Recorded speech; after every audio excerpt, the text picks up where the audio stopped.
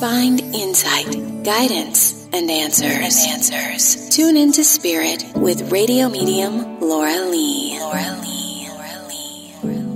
Laura Lee, tuning into Spirit for my special guest, Christopher. Hi, Christopher. Welcome to the show.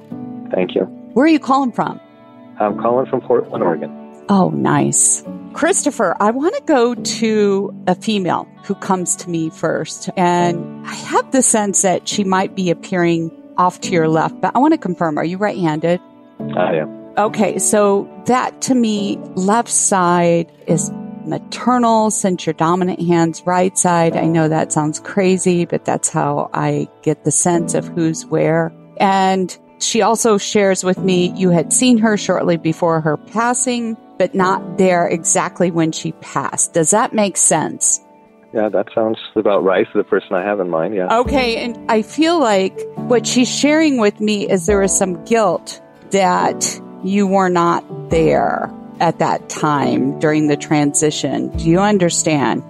I do. Okay. And even though I say this, she might have been really good at guilt tripping. Do you understand what I'm saying? Yeah. And she mentioned that to me because you might have addressed that issue with her in the past, okay? But she wants to say it's quite all right because she wouldn't have been able to leave had you been there by her side, okay? I hope you understand that. I do, yeah. Okay, and I'm assuming this might be a mother connected to you. Well, she was a mother for sure. Yes. It's my great-grandmother that I have in mind. Was there a Mimi associated to somebody else also in that family? There's a Mimi and a Mama. The Mimi is on the paternal side, and the first person to come to mind when you were talking was on the paternal side. I'm sorry. I might have more than one spirit here, okay? But the woman I'm talking to, we're talking about the same person, right? Well, now that I think about it, I'm remembering my mother called her Mima, which is kind of a cross between what I call the one on the maternal end. I don't want to confuse the situation. But I felt like the one who says that you weren't there during the transition but felt a little bit of guilt and you felt the guilt trip, she saw you as her baby. Do you understand? Mm-hmm. There's also, I'm understanding, were you an executor of an estate? Of what there was, but it wasn't material.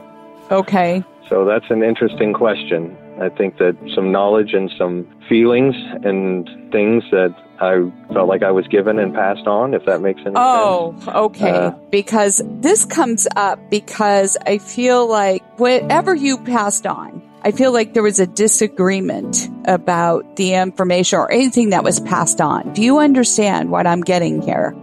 I do. Okay. And it caused a rift and pain. That's my understanding. Yeah. And I feel like that hasn't been healed yet. Is that correct in regards to this? For sure.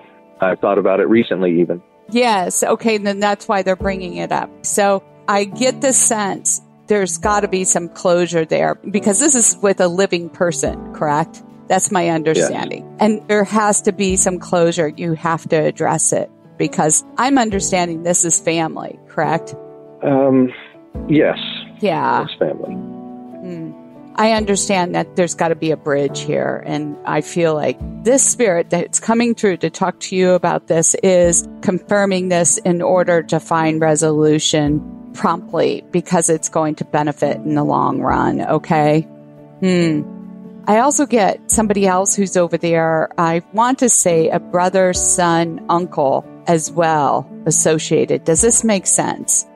It makes sense in a way. I was kind of thinking that's who you're talking about right now with the resolution and the passing on. And my father is one to come to mind. He wasn't in my life and maybe felt more that he was something like that to me. And any one of the three, if that makes any sense, than ever a father.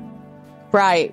Well, I see a male that's over there. Did he pass before one of the mothers here? Because that's how I'm seeing him, kind of in the background. Yes. Okay. It's been a while. It's been quite some time.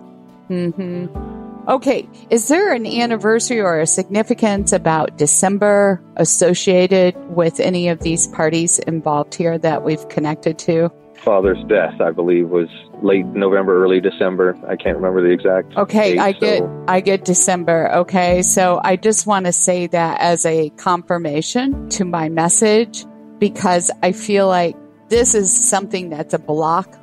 I know it sounds very emotional, but it sounds like a block that's preventing you from moving forward. Okay, I hope that helps. Thank you, Christopher, for sharing your time with me. And if you'd like to be my special guest and receive a free reading, sign up at radiomediumlauralee.com. And while you're there, thank you for subscribing, sharing, and following the show. It is free.